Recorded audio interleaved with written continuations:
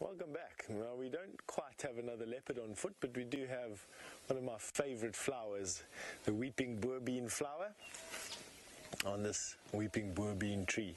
Called a weeping Boer bean because of the fact that the tree exudes so much sap from times that it has sap runs down its bark and looks like it's crying and weeping. And Boer bean, Boer is a farmer or a settler, and bean is because the tree gets some seeds. You can see the seed pods, the empty seed pods at the top of the tree there. Inside it is a bean that gets roasted and ground up as a coffee substitute. And so this is the, I suppose, literally spoken, the crying coffee tree, the crying settler's coffee tree. The genus is Scotia, a brachypetala, and the reason why it's called brachypetala is that its leaves are shaped like the bronchi and two lungs of a human being. So if you hold it up in profile, it looks like the bronchi and two lungs, and if I can find one low enough to jump up and grab, I'll do it, but none on this tree. Let's see if I can do it with an old one for you. No, it's all going to be leaves that are not joined by the trachea. And then subsequently, I'll find you a small one and we can do it with that one. Let's walk up here and see there's some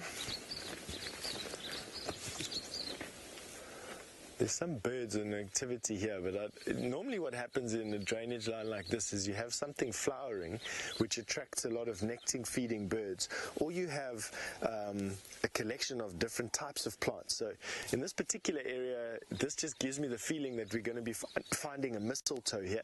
Mistletoes are flowering this time of the year and visited heavily by sunbirds.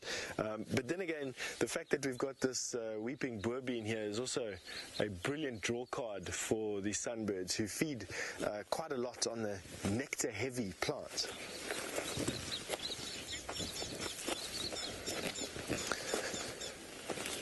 D-Shep, you'd like to know from me, are there any mushrooms out here or edible fungi? Yes, there are. I have in my book collection 2 books about edible fungi, about fungus in this area, and there are about 10 or 20% of the fungus in the book are edible, and to a massive degree highly prized out here.